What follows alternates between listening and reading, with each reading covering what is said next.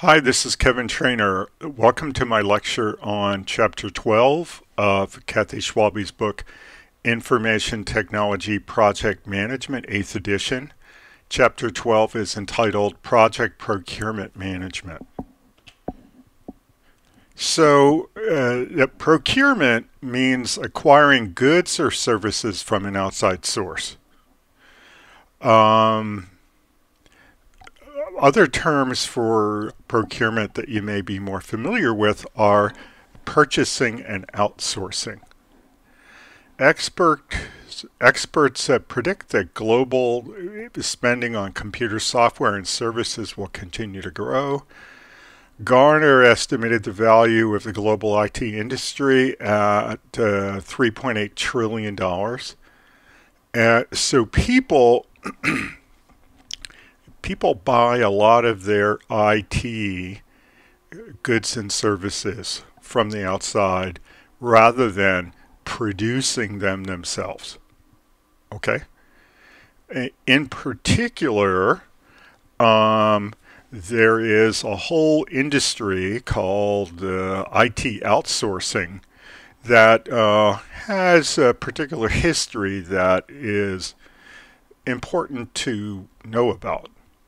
Okay, so people continue to debate whether offshore outsourcing helps their own country or not.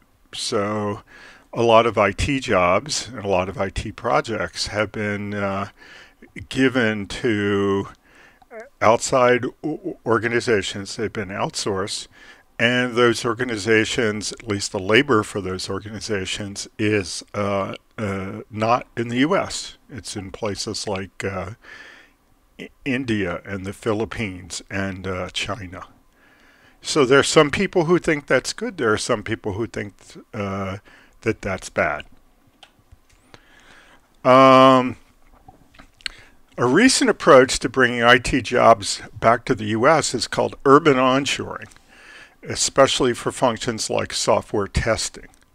For example, the Urban Development Center model develops the infrastructure, resources, and jobs in low-income neighborhoods to provide technology, education, training, and job placement services for over 4,500 unemployed and low-income adults in New York City.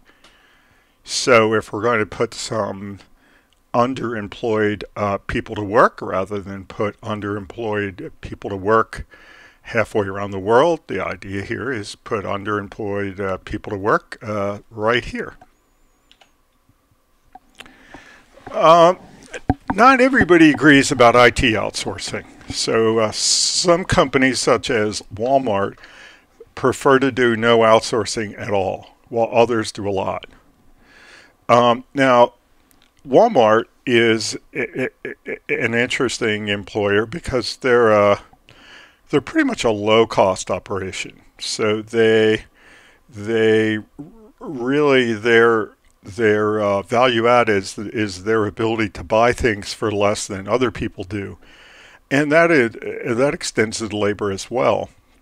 So in a world where they're pretty stingy in what they pay labor, the savings to be had in outsourcing are perhaps not that great.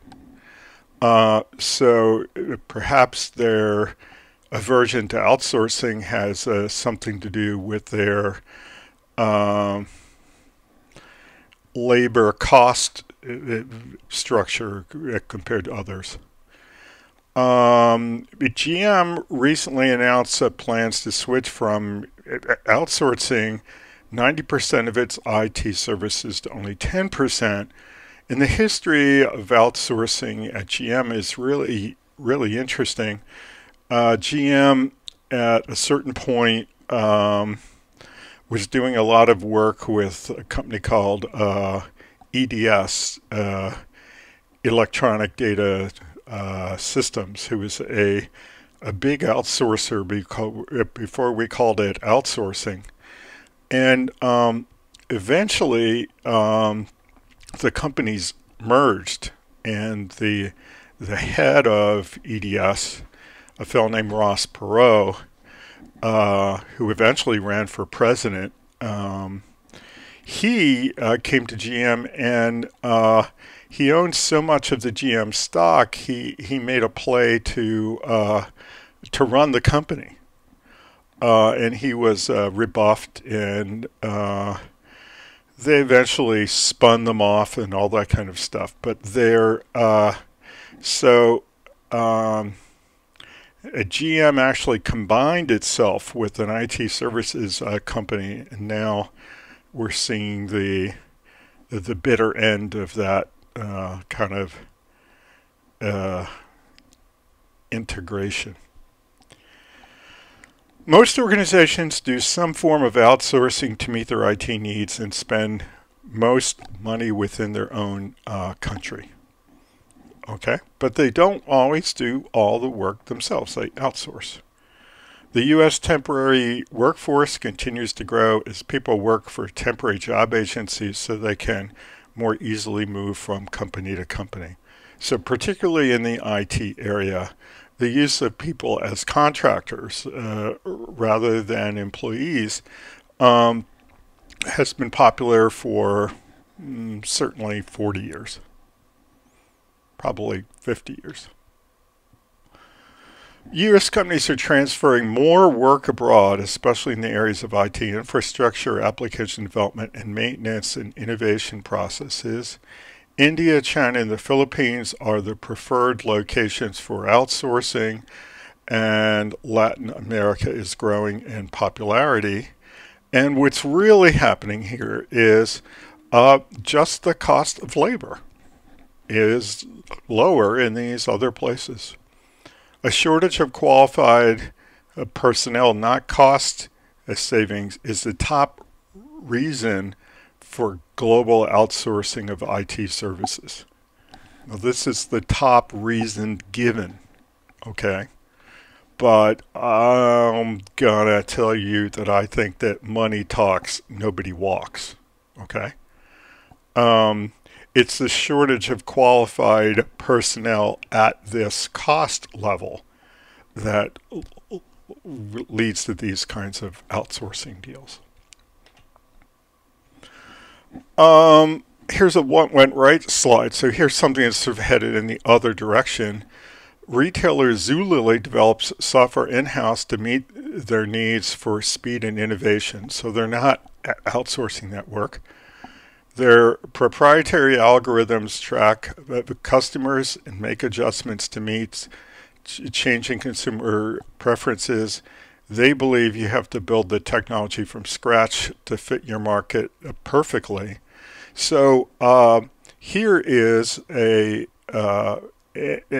organization that believes that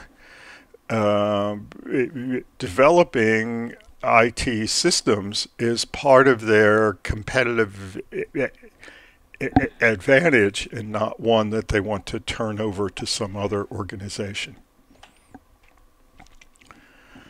Why outsource?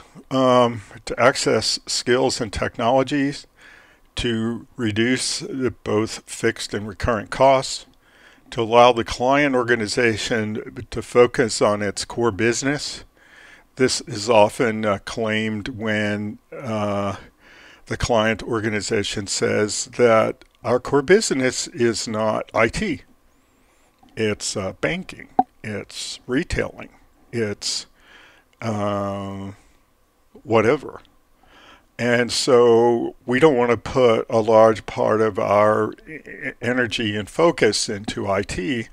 We'd rather just have a bill to pay. Some other reasons to provide flexibility and to increase accountability. The accountability idea is that some people think that internal organizations are only so accountable, largely because you can't fire them, and that external organizations are more accountable because you can fire and replace them. Your mileage may vary.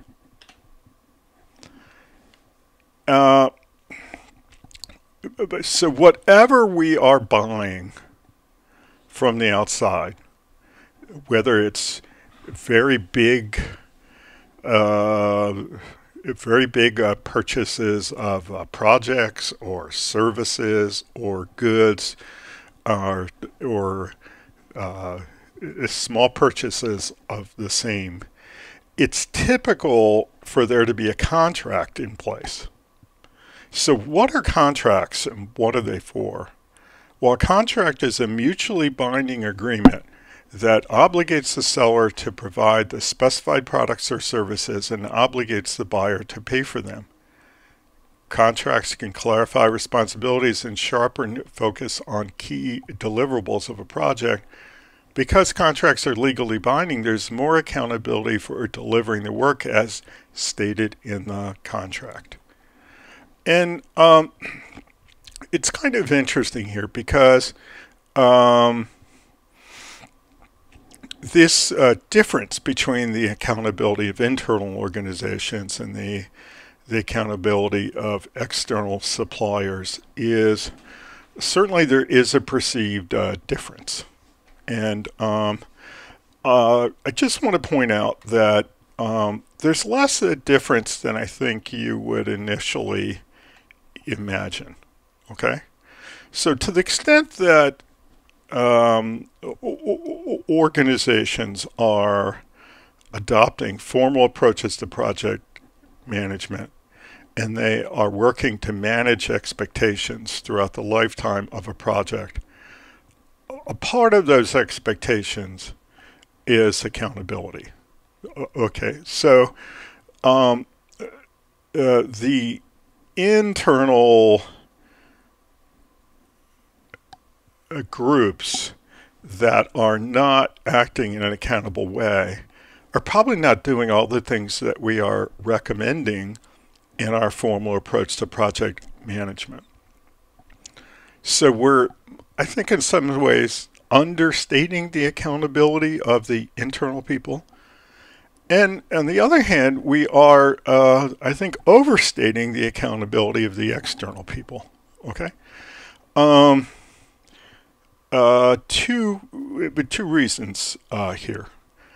One is that just because you have a contract that's legally binding, that doesn't say that it's a good substitute for working with a supplier who meets your needs. So if you sign up a supplier and they don't meet their needs and they signed a contract, so they breached the contract, so your needs are not met and you have the potential for a lawsuit. In most organizations, that's not considered a success. Okay? Lawsuits are seen as a failure. So it's probably better than hiring some kind of an organization that doesn't meet your needs and you don't have the potential for a lawsuit. But you would do better to have an organization that's going to meet your need. The other idea is a lot of people have a concept that because you have a contract with some kind of supplier that you have the right to terminate, that you have some power over them that you might not have over some kind of internal group. But especially with these very big outsourcing contracts, you have the reality that let's say you give over 100% of your IT activity to a big company. You're not going to break that contract over one dispute, right? It cost a lot of money to put that in place. You probably, when they took over your IT, they probably hired a bunch of your former IT workers as employees. They bought your hardware, they bought your software. These things are not easily undone. So to the extent that you've got a group of people who are doing all your IT on the outside, they may be, in theory, more accountable, but your recourse is not terrifically different than with than with your own internal group. What went wrong? Okay, some of these things that are purchased from the outside have gone wrong. We've had a lot of problems with in the public sector with contracts for projects. One of the troubles that the public sector has is in managing their finances. And this, a lot of people would attribute to the fact that when you're spending money in the public sector, you're spending other people's money. Well, this is true to some extent in the private sector as well, but the perception is different. So in New York City in 2011, the mayor acknowledged that City Hall had mismanaged its major IT projects and vowed to improve their oversight. The prosecutor said that the $700 million price tag for the city time payroll system was inflated by fraud, and the mayor demanded a $600 million refund from the main contractor. Wow. $700 million sounds like a lot of money for a payroll system.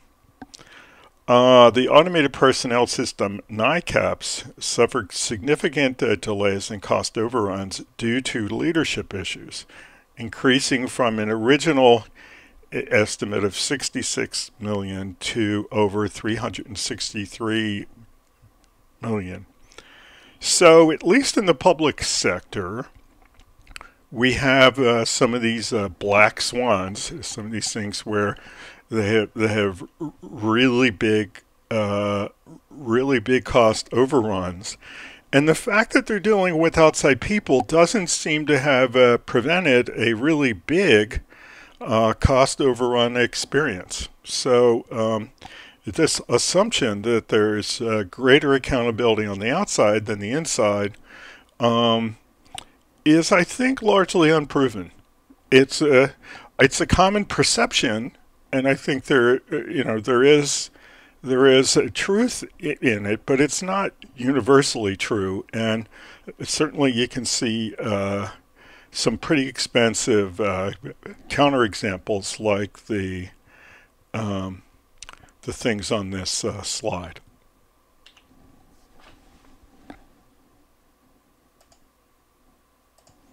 So now we've come to the part of the chapter where we identify the processes that are part of this knowledge area. So within the project procurement management knowledge area are included the processes planning procurement management, conducting procurements, controlling procurements, and closing procurements. And here's how they fall into the process groups. So in the planning process group is plan procurement management. In the executing, conduct procurements. In the monitoring and controlling, control procurements. And very interestingly here, we have something that is officially in the closing process group, which is close procurements. And we'll be talking about that later on.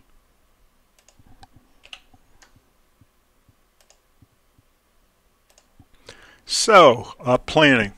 Well, just like the rest of the knowledge areas, we're expected to do some planning. We're expecting to document that.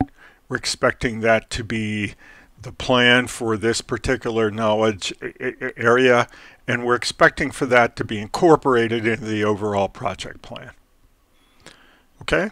So one of the things we have to do is identify which project needs can best be met by using products or services outside of the organization.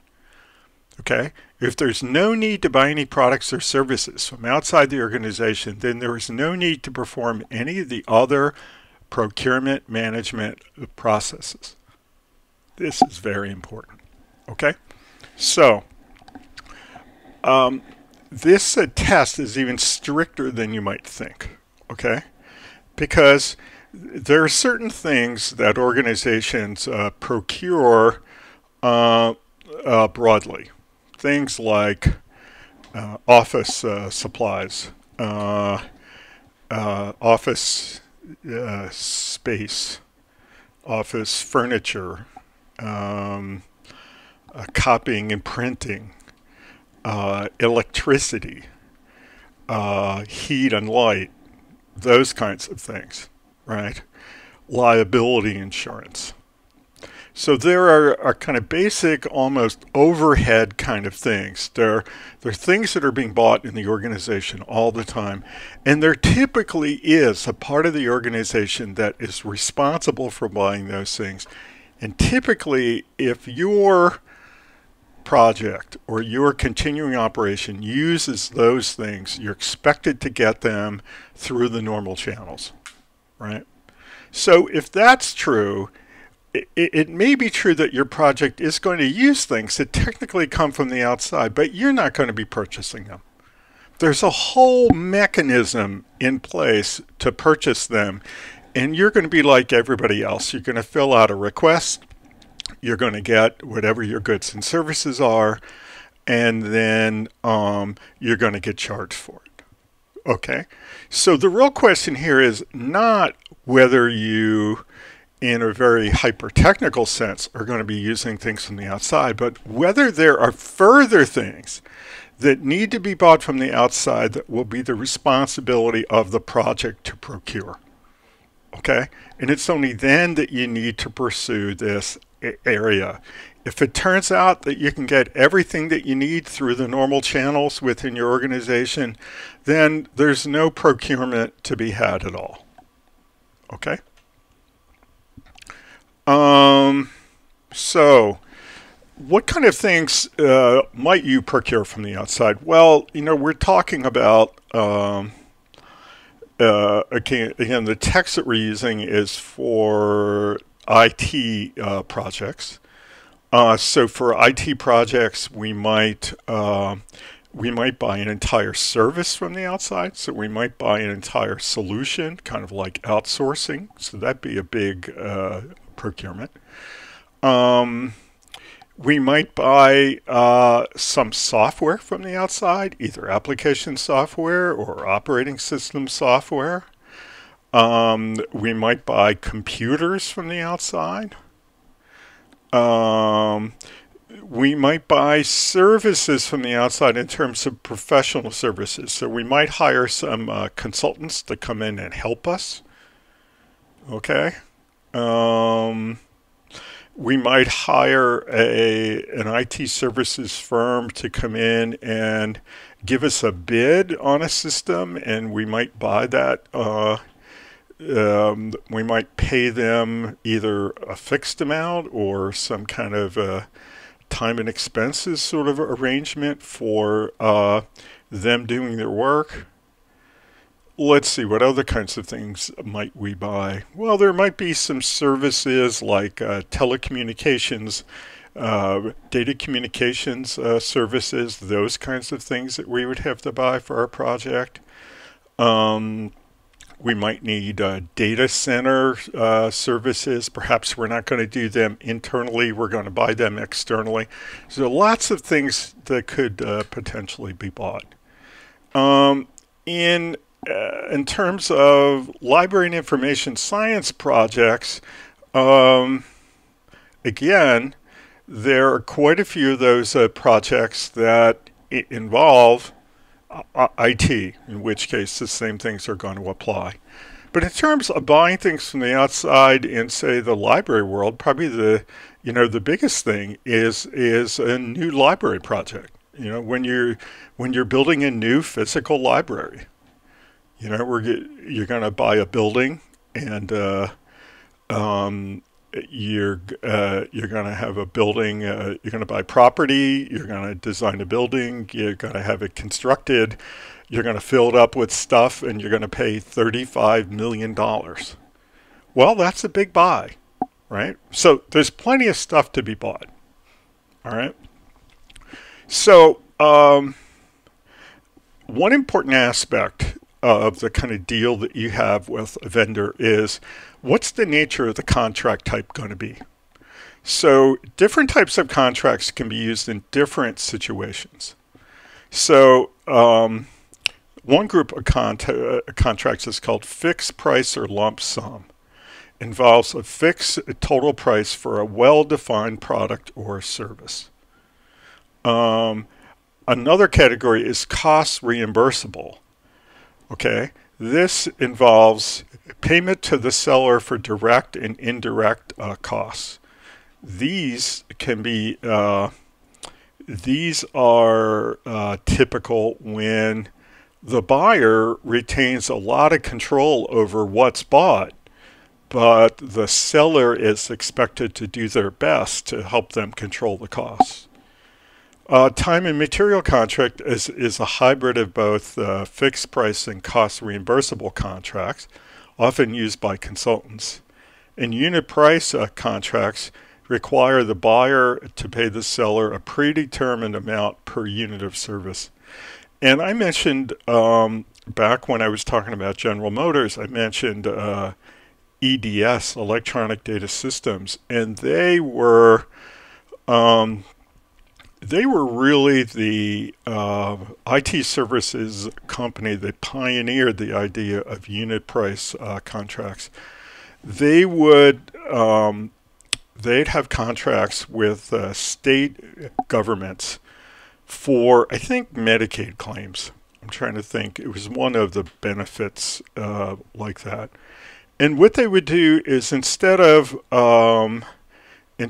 selling software or systems development, they would actually sell the entire service. So they would say, okay, we'll run Medicaid claims, okay?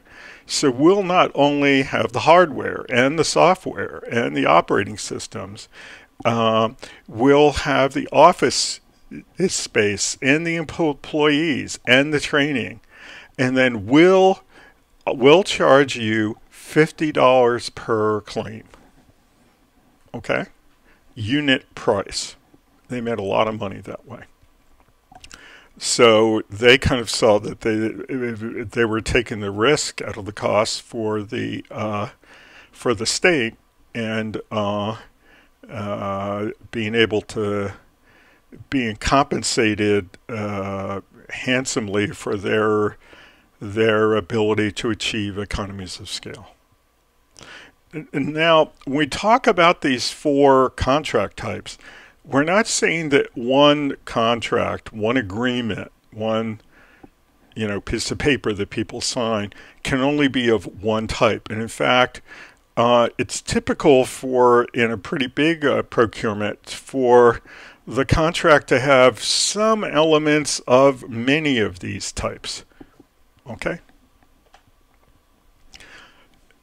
Now, and when we're talking contracting, a lot of contracting that gets done is contracting that gets done with state, local, and federal government. And state, local, and federal government have a way of talking about contract provisions where they are interested in a point in the life of the contract, which is called the PTA, or point of total assumption. It's the cost at which the contractor assumes total responsibility for each additional dollar of contract cost. So there may be a flexible arrangement up until a certain point, but after that point, it's all on the vendor. So contractors, the vendors don't want to reach the point of total assumption because it hurts them financially. So they have an incentive to prevent cost overruns past the PTA.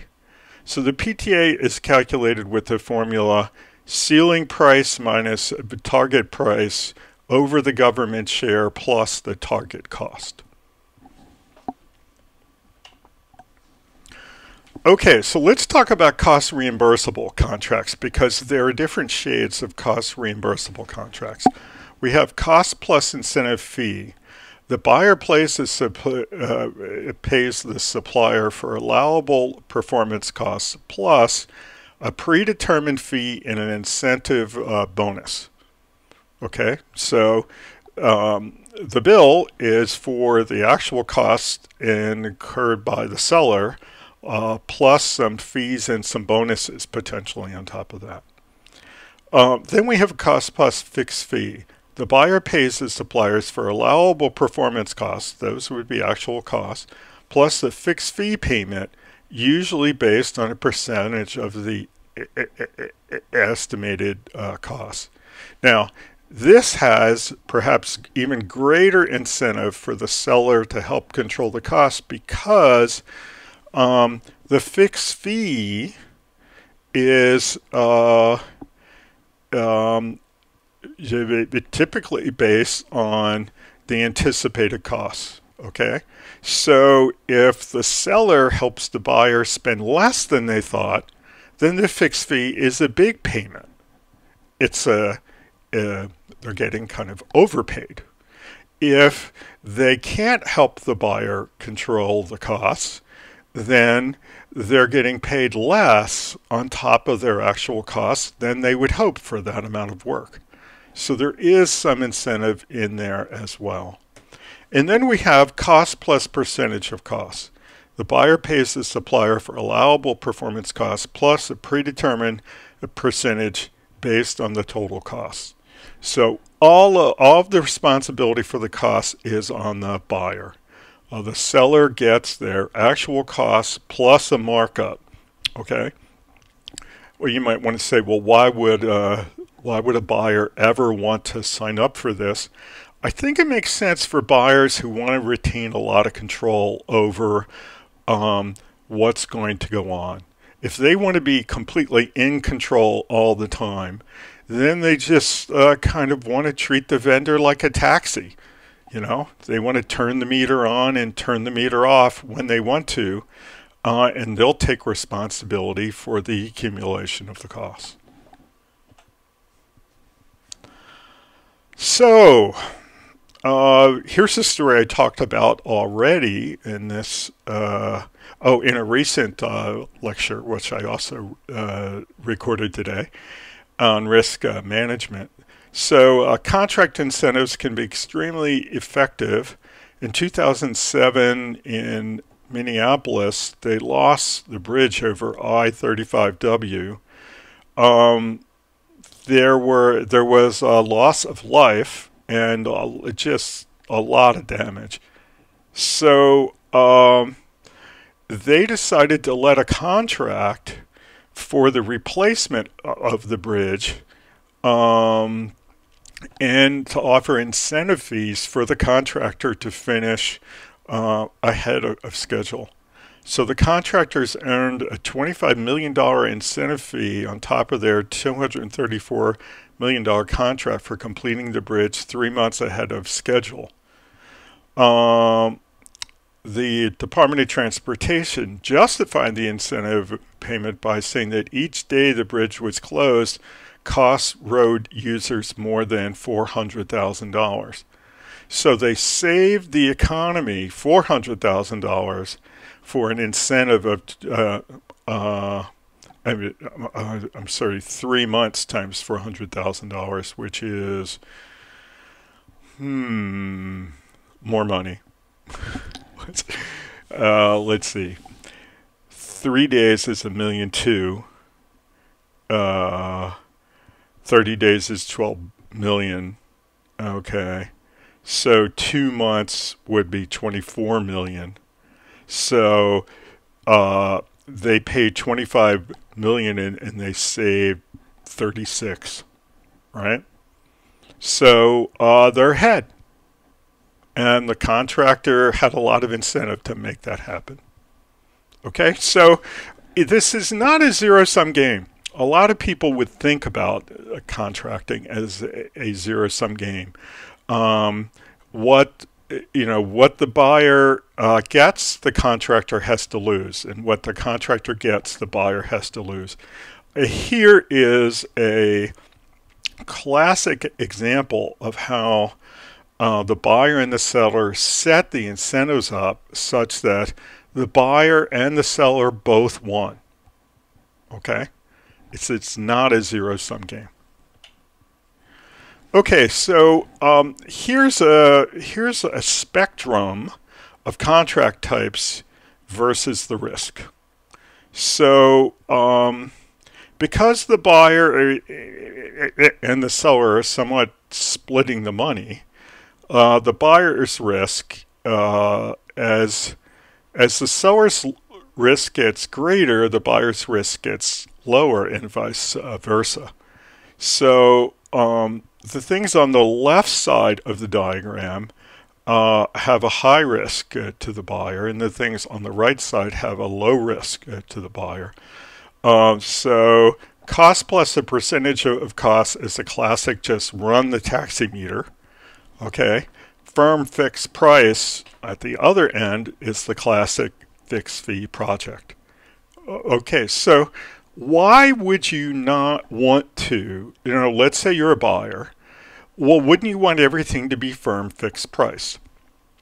Well, if you remember when we talked about fixed price, we said that it's a fixed price contract for a well-defined purchase.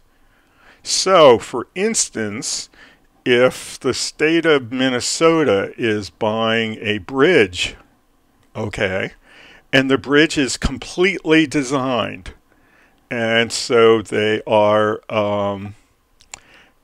know exactly what they're going to get. Well, firm fixed price is a good idea. And actually, they did fixed price plus incentive. They did FPI.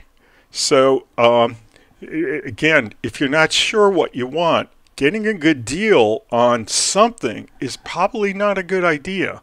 Because, yeah, you'll get something for that price, but it might not turn out to be what you need. Okay? So that's why you might want to be further left on this slide. To the extent that you don't know what you need, you want to exert more continuing control throughout the process. Okay? When you get all the way to the left, you may be retaining all the risks, but you're also retaining all the control. Okay? And what you want to do is you want to dial this in exactly where you want to be. So it's not a case where the buyer ought to think of arrangements on the right side of this as being in their interest and arrangements on the left being not in their interest. It's they want to dial into the spot that is aligned with what their interests are, but how much control they want to retain. Let's talk about contract clauses. So the contract clauses is just a term of art that we use to refer to provisions that are in the text of a contract. So we may call them clauses, but they may be a sentence or two. So more appropriately, we might say contract provisions. So the contract should include provisions to take into account issues unique to the project. We can require various education or work experience for different pay rates. So in particular, if we have some kind of IT project where the vendor is going to bring in staff, we don't want to just say, well, we'll pay $75 an hour for some people and $150 an hour for some other people. And the only difference is that the $150 hour people are called senior. Well, what does senior mean? Let's put some teeth into the contract. Typically, contracts have a termination provision. So it's a contract clause that allows the buyer or supplier to end the contract. And again, what we want in terms of these termination provisions is we want them to be fair. Now, one of the interesting things about projects is that the power in projects really shifts over the course of the project. Before the buyer lets the contract, okay, they have all the power. They still have all their money. They haven't hired a vendor, okay? And so they have a lot of power. But they have a lot of potential. They don't have what they want yet. As they sign up the vendor in the beginning of the contract doesn't have a lot of power. But as the contract continues and the vendor completes more work on the contract, the cost of terminating the contract for the buyer gets higher and higher because there's always a loss. I mean, even if your termination clause says, okay, we can terminate this on 2 weeks written notice, no fault divorce. Okay, fine. But what happens if all the people who are working on the project leave, and then the buyer, who's already paid some substantial amount of work for the work that's been amount of money for the work that's been done so far, will they be able to salvage that? Because especially in IT contracts, having a software that's partially done by some other group that you have to complete, it doesn't have a lot of salvage value. So what happens is, and one of the reasons we have these contracts is the power kind of shifts over the term of the contract from the buyer to the seller. And we want to make sure that our arrangements take that into consideration. Okay, so we have tools and techniques for planning purchases and acquisitions. So we have expert judgment, market research, make or buy analysis. So we could ask experts, we could do research. Some of that we might buy from experts or industry soothsayers.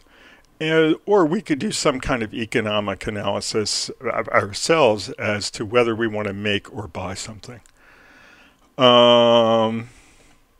Now, here's a make or buy example according to the author, but it isn't a make or buy example. This is a buy or lease example, okay?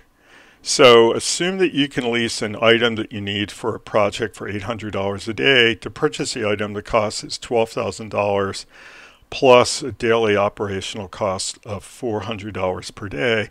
Well, you don't have to be great at linear algebra to figure out that there's a crossover point at which it makes sense to buy the item. Okay. So let's see, $800 a day. The daily operational cost is probably the same. So at $800 a day, I think you're even at about 15 days. Oh no, you only have to pay the operational costs there. But you know, again, it's a classic linear algebra problem. Okay, now this isn't make or buy. This is buy or lease. All right. So they do the math here on slide 21, and they say that the crossover point is 30 days. If you need the item for more than 30 days, it makes more sense to buy than to lease. Okay, so you don't have a procurement management plan, provided you're going to procure something. If you're not going to procure anything at all, then there's no plan, or it's this short. No procurements are anticipated. End of plan. Otherwise, the procurement management plan describes how the procurement processes will be managed, from developing documentation for making outside purchases or acquisitions to contract closure. The contents are going to vary based upon the project needs. Also, okay, this is part of your project plan, right?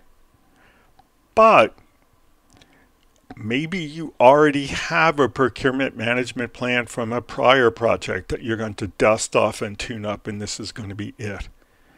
If you work for a large organization, there may be a procurement management policy and even a procurement department or purchasing department that have policies and procedures.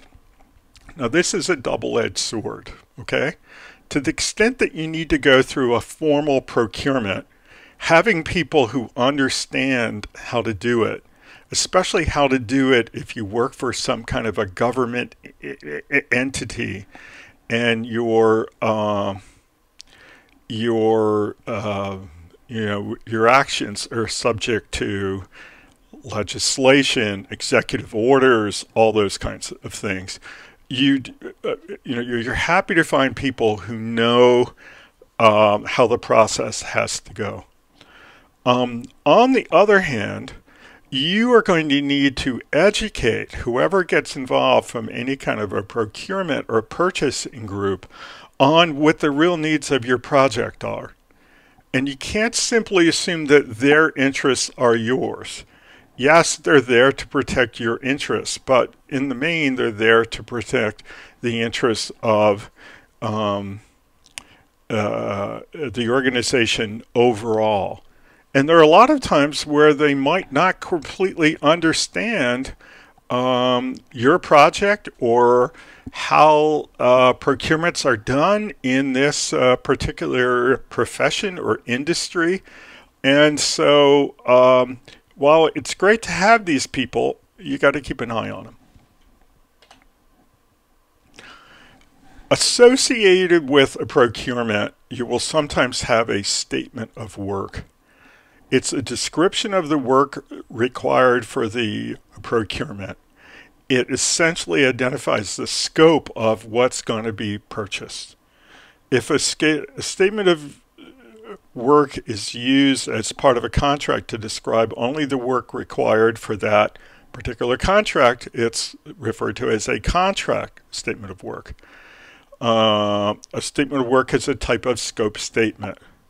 A good statement of work gives bidders a better understanding of the buyer's expectations. Okay, in a perfect world, we would understand each other's expectations perfectly. So here's a template from the text for a statement of work.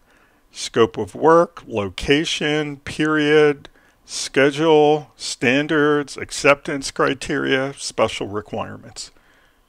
Okay? Now, if you're going to buy something with a formal procurement, you may be required to or choose to issue either an RFP, a request for a proposal, or an RFQ, a request for quote. And whether you have to, it's going to depend upon if you're in private industry, what the practices are for your organization. If you're part of a government organization, it could be that every purchase over a certain amount has to be done through this kind of formal process, in which case it's not up to you to decide to do it. It's up to you to run it appropriately. So the difference between an RFP and an RFQ is this. A request for proposals are used to solicit proposals from prospective sellers. A proposal is a document prepared by a seller when there are different approaches for meeting the buyer needs. So you are proposing an approach and in addition, you are proposing a price and terms and all that kind of stuff, okay? Whereas requests for quotes is used to buy things standard things on standard terms. Okay, so the thing that you're buying is a metric ton of grade A rock salt, and you're going to pay for it delivered dockside in Chicago, Illinois. Okay, so on the basis of those terms, what's your price? Oh, and it's delivered by the 1st of October 2016. Okay, what's your price per metric ton? That's a request for quote. Here's a request for proposal template. I'll leave you to read through that yourself. Okay, now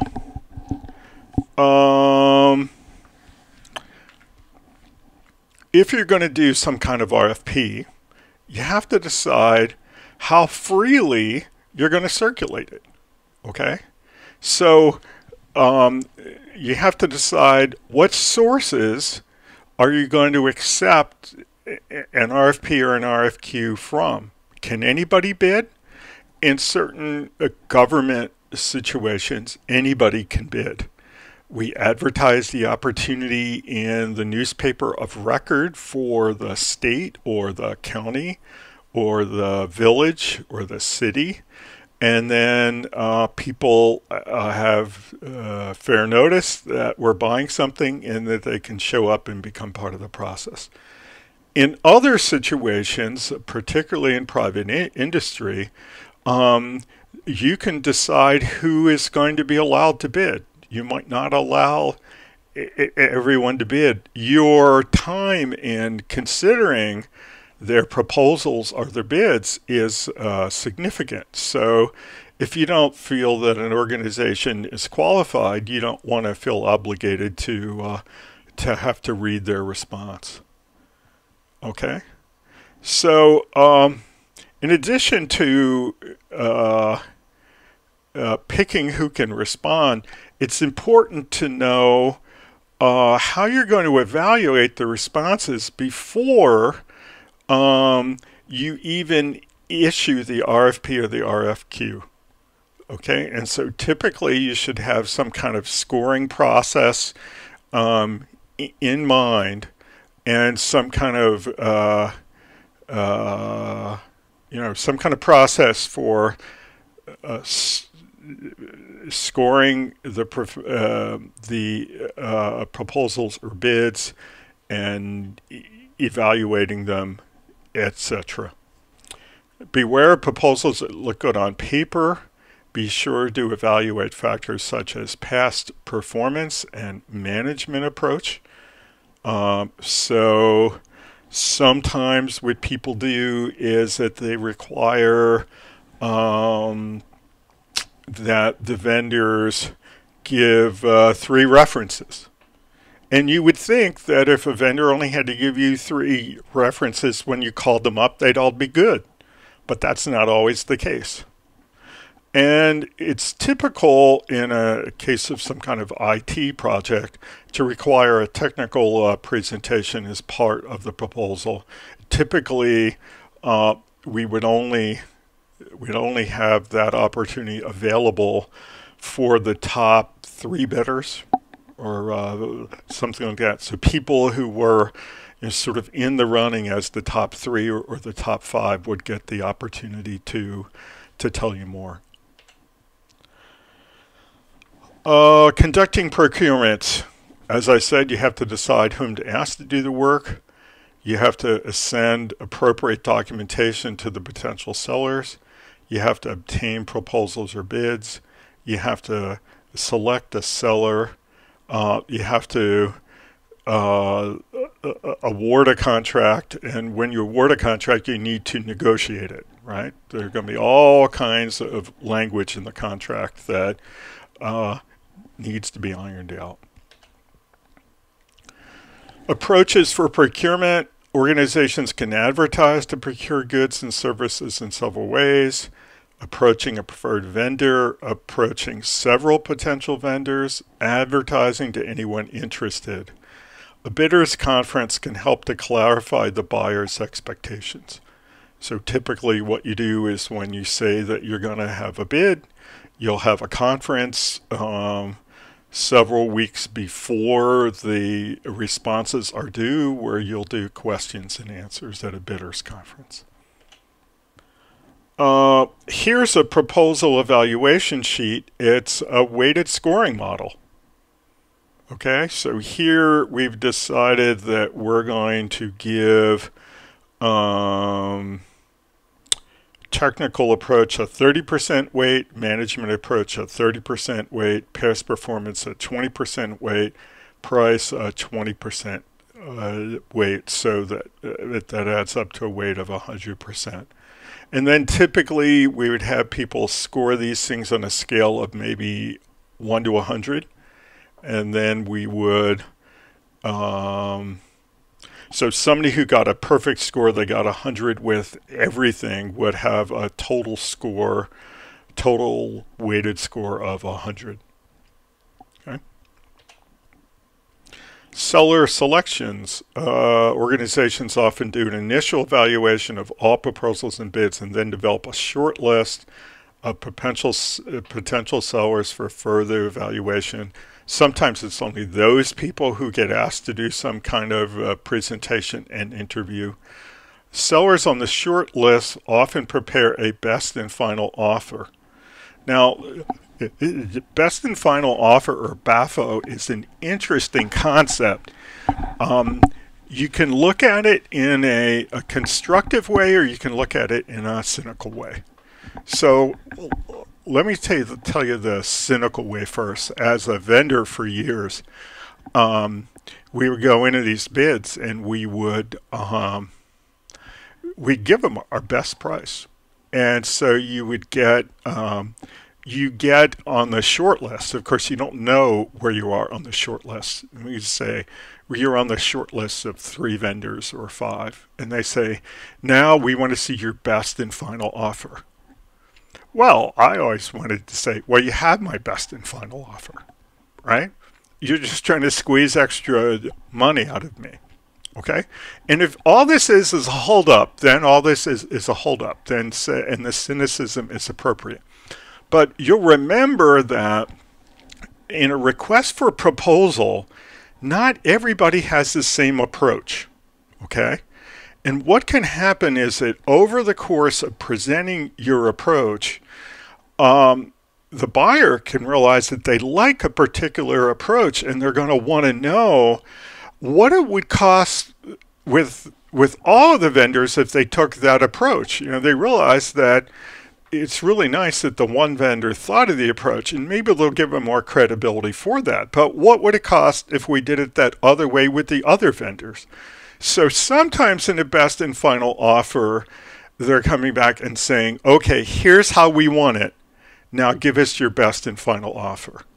And certainly coming up with another number like that is not a cynical thing. It's a way for everybody to get what they want. The final output is a contract signed by the buyer and the selected seller. Okay, so controlling procurements is an important thing to do. This is a process that ensures that the seller's performance meets contractual requirements. Contracts are legal relationships, so it's important that legal and contracting professionals be involved in the writing and administering of contracts. Again, this is a double-edged sword, okay? I don't want to say that it's a good thing to act as your own lawyer, although I've done it from time to time, okay? But to the extent that you've got people on your side who are contract negotiators for your organization, or lawyers or external law firms, you have to make sure that they understand what you're procuring. So their advice and counsel and their their experience is very important stuff, but you can't just assume that they know the best way to do it. You have to be on top of the issues yourself and make sure that you educate them. Another issue that's really important is this issue of constructive change orders, which are oral or written contracts or oral or written acts or omissions by someone with actual or apparent authority that can be construed to have the same effect as a written change order. Now, I had a consulting firm that I was one of the principals of, and we shifted over time from doing time and expenses contracting to doing more project-oriented and fixed-fee work. And when we're in the more time and expenses kind of approach, well, if the customer wanted something else done, well, they were the boss. We'd say it's going to cost a little bit more, and they'd say fine, and we'd do it, and then we would send them the bill. But once we were responsible for managing the cost, well then, if in the fact they asked for something that was a change, it was up to us to say, that's a nice idea, but that's a change. Let's get that in the change control process. And one of the most difficult things for my teams was they weren't used to doing that. So the customer would say, what if we change A to B? They go, oh, that's okay, don't worry about that. Well, what if we change B to C? Well, that's not big, don't worry about that. Well, sooner or later it would turn into a lot of work. And then if we wanted to come back and say, well, what was originally A is now Z and we need another $50,000 for it, they would say, well, we talked to your people, they said it was fine. It's a constructive change order. So people who have apparent authority to give to agree to changes will be seen by the courts to have actual authority to agree to changes. And so you can write as much as you want in the formal contracts. You can say something like, and should say something like, any changes have to be written and approved by the original parties. But you really want to make sure on both sides that whoever you have involved in the project is not going to accidentally tell the other side that something's okay, to the extent that the other side can come back and say, well, that was a constructive change order that's already agreed to with no difference in price. Here we're going to give you suggestions for change control in contracts. So we're not only interested in change control in the project as a whole, but contracts per se. So changes to any part of the project need to be reviewed, improved, and documented by the same people in the same way that the original part of the plan was approved, just like I said a minute ago. Evaluation of any change should include an impact analysis. How will the change affect the scope, the time, the cost, the quality of the goods and services provided? Changes must be documented in writing. Project team members should also document all important meetings and telephone calls. Phone calls is maybe a little redundant. You don't have to go that far. Telephone calls or phone calls will be sufficient. Project managers and teams should stay closely involved to make sure the new system will meet the business needs and work in an operational environment. We ought to have backup plans. We ought to use tools and techniques such as a contract change control system, buyer-conducted performance reviews, inspections and audits, and so on. So we ought to be pretty darn formal. We ought to be as formal about our outsourcing as we are about our commitments on the project to our stakeholders. And now we're going to talk about closing. So closing procurements involves completing and settling contracts and resolving any open items. Okay, the project team should determine if all work was completed correctly and satisfactorily, update the records to reflect final results, archive information for future use. The contract itself should include requirements for formal acceptance and closure. And this is where people often fall down. They typically, if they've had advisors who are good at these kind of contracts, they do have provisions in the contracts for final acceptance and all those kinds of things. But these things typically say you've got so many days to complain, and if you haven't complained in so many days, you've agreed that you've accepted whatever you've bought.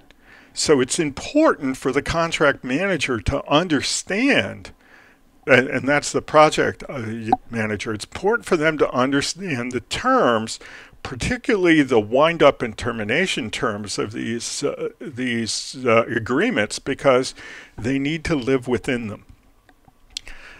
Now, when I teach these project management classes in industry, I typically will ask, okay, how many people here have procurements that are part of their projects? And maybe a third of the hands will go up, half of the hands will go up. And I say, okay, how many of you have a copy of the contract? And most of the hands will go down, okay? And this is because we have this kind of idea in most organizations that the big people will deal with the important stuff. You know, the financial people, the general manager, the director, all these people will deal with contracts.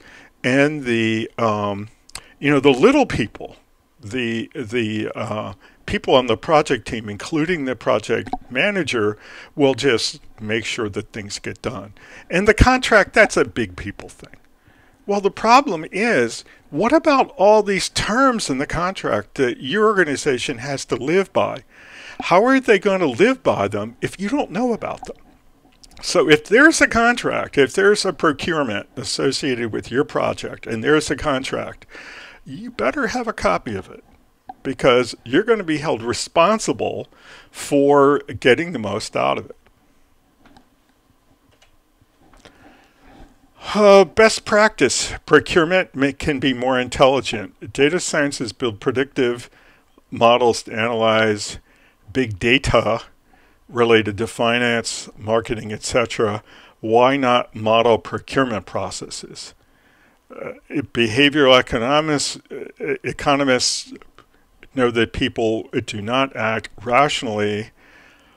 Why not apply irrationality to your advantage in negotiations?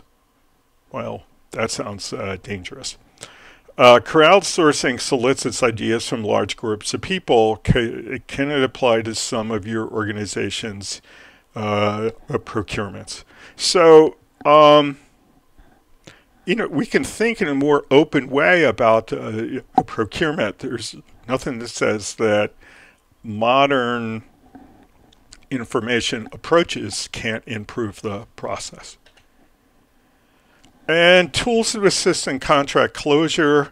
Procurement audits identify lessons learned in the procurement process. Negotiated settlements help to close contracts more smoothly.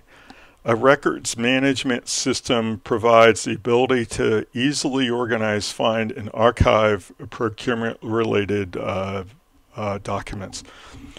Particularly if you have a very paper-intensive procurement. My wife has been responsible for managing quite a few telecommunications-related projects where, associated with the project, there are a lot of equipment purchases, and there's paperwork on every order. And there have been times, more in the distant past than in the close by present, where there'd be different versions of paperwork, or we wouldn't know who had the paperwork. It's really important to make sure that you have complete control over the paperwork associated with your procurement. Using software. Okay, so word processing software helps to write proposals and contracts. Spreadsheets help evaluate suppliers. Databases help track suppliers.